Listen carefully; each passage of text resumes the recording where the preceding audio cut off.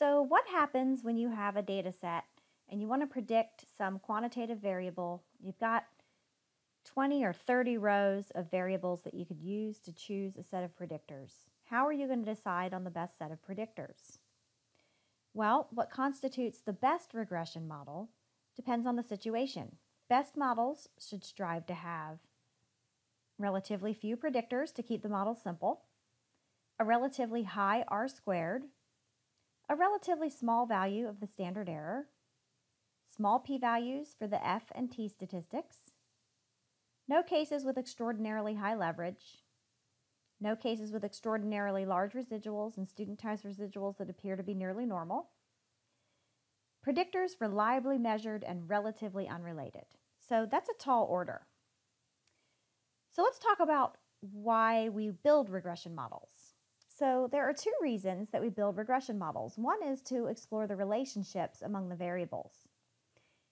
If this is our goal, we want simple models with unrelated predictors, and we want large t statistics, or otherwise known as small p-values. If you have a large t, you have a small p-value. The other thing that we want to use regression models for is to predict response variables. If we want to use our regression to make predictions, then we want a large R-squared, and we want the collinearity is less of a concern. So we want that R-squared to be high. We want to be explaining a lot of the variability in the Y, but collinearity is not as much of a concern. Now, there are several automated ways that you can search out for your best model once a single criterion is selected for optimization. And two common ways are called best subsets or stepwise regression. Keep in mind, if you use these, that these methods do not check the assumptions and conditions and are vulnerable to other complications. And even though the process is automated, human oversight and analysis is still necessary to guard against misleading results. All right, so what's best subsets regression?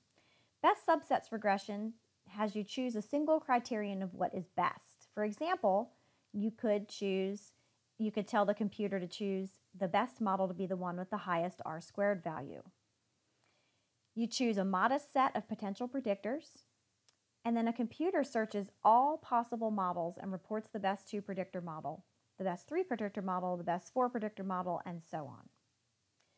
The technique becomes increasingly impracticable as the size of the data set increases.